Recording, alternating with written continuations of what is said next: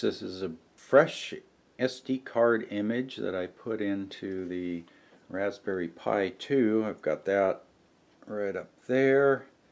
I loaded the fresh image off of the OpenELEC.TV site, and I plugged in the I've got the USB cable plugged in, I've got the HDMI cable plugged in, and the Ethernet cable, and we'll see what happens here.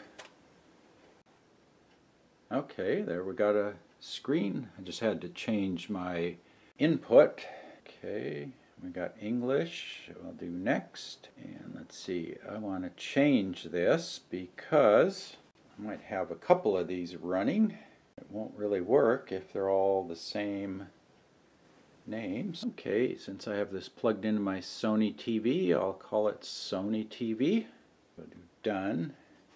And you can see I'm just using my Sony remote control. I haven't plugged in any infrared receiver. So I've got that. Wired connection. And it's picked up a DHCP address. That's good. I turn on SSH. We're working. Let's see if that's all on the screen here. There we go. So we go down next. Okay, so let's see what the system is telling us here. Yeah, there we've got our system name is in there. So we've got network, one connection. Let's go back. Let's take a look at system info.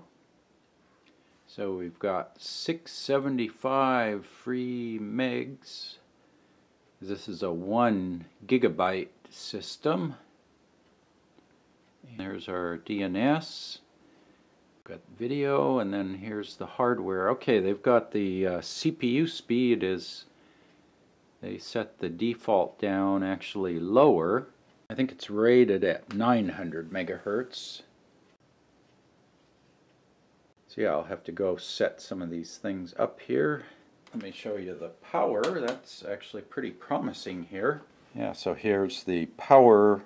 USB detector is showing 5.14 volts and about 210 milliamps. Now this is running at 600 megahertz quad core. I'll have to see when I get it all set up what the relative power, but here's the USB right out of the TV set. This is USB plugged in there, and then the Raspberry Pi is plugged in. Just got the Ethernet cable, I've got HDMI, and then the USB micro cable over there for power. So that's pretty good.